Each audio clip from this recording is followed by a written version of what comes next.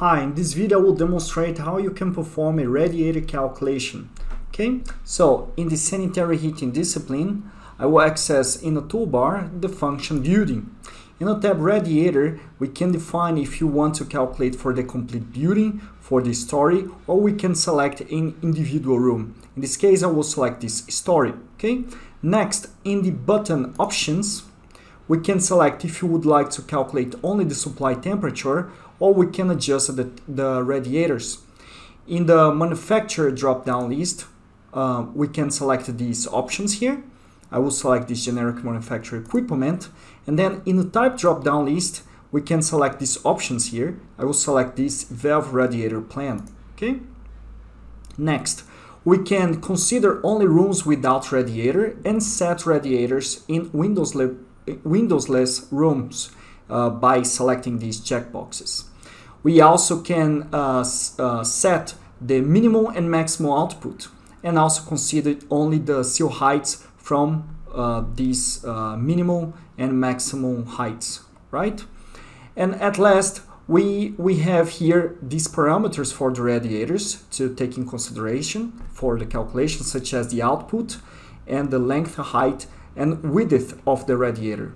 And we can set here what is the priority for the calculation. So by default, the output is the highest priority, following the height, the length, and the width of the radiator.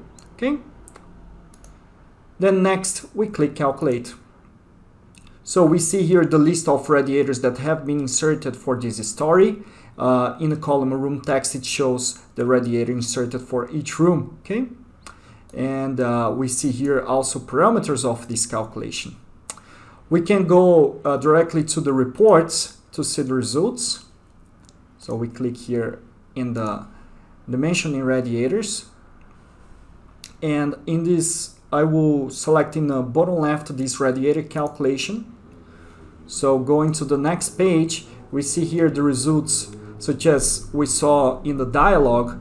The room that belongs to each radiator, the room temperature, the heat load calculation, or the load for each room, okay, the target of the radiator, and also here the parameters of each radiator, the power radiator, the percentage, the flow temperature, and return temperature. Okay. Now let's insert the components, the radiators in the model. We click apply,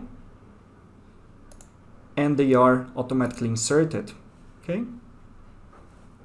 Let's see in 3D. So this is in wireframe.